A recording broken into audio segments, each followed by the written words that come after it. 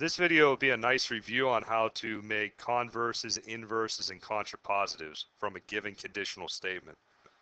So the statement that we have here is, if I go to Mount Vernon, then I don't go to West Potomac. The first thing you need to do is identify the hypothesis and conclusion. So the hypothesis begins with the word if, and it extends to the word then.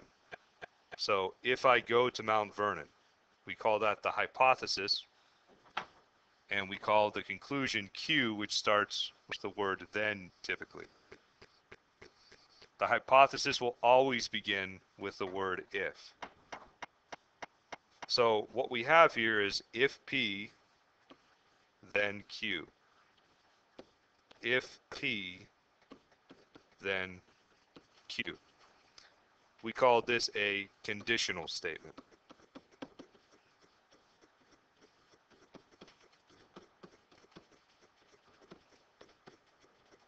So now that we have our hypothesis and conclusion ready, we can easily make a converse.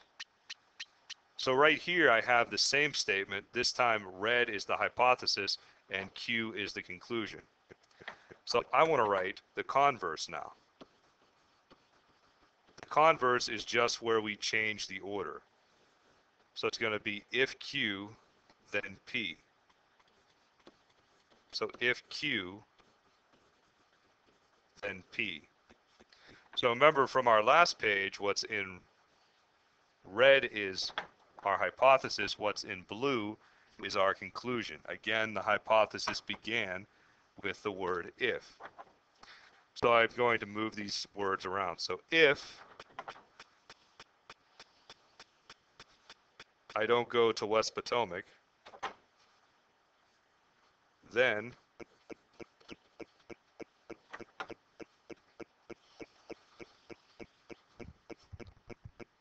I go to Mount Vernon. So sorry about that getting cut off, but the idea is we're moving things around.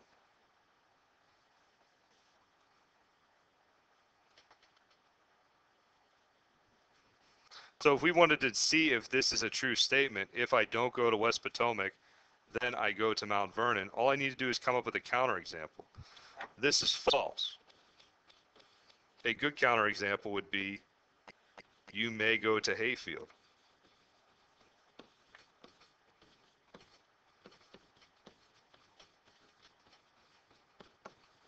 So if I don't go to West Potomac, I may go to Mount Vernon, I may go somewhere else.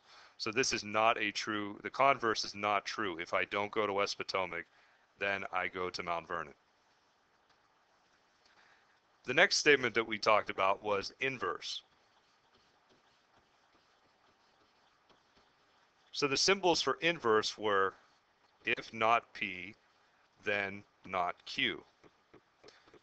So if not P, then not Q. So if I move this around, I have if I go to Mount Vernon, but I have to make this not. If I don't go to Mount Vernon. Do you see how I inserted a not? If I don't go to Mount Vernon, then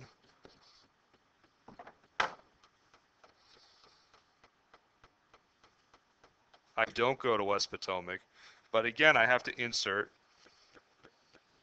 a not. Right here I have the word don't. So I want to say don't not go to West Potomac. That's a double negative. Don't not means I do go to West Potomac. So we can just get rid of this. So our final statement for the inverse is, if I don't go to Mount Vernon, then I go to West Potomac.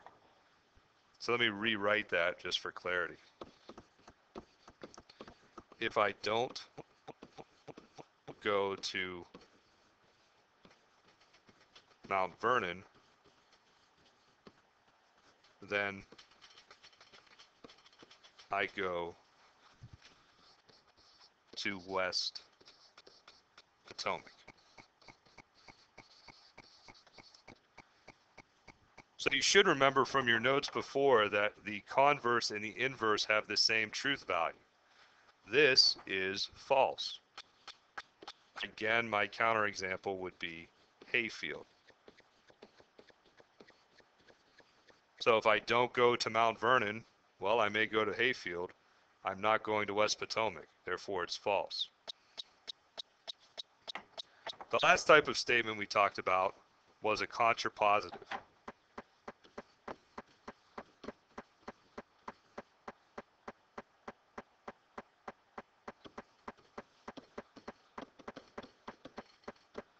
The abbreviation for a contrapositive was if not Q, then not P. If not Q, then not P. So again, I'm going to slide things around. If, remember the words following the if are my hypothesis, the words following the then are my conclusion. So if I don't go to West Potomac, again, this is not Q. So I have don't, again it would be don't not, so it just goes away. If I go to West Potomac, then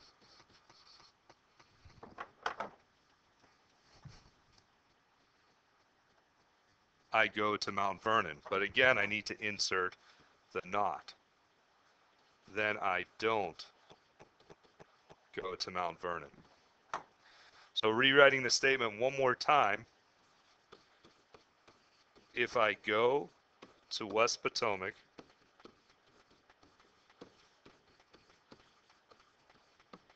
then I don't go to Mount Vernon.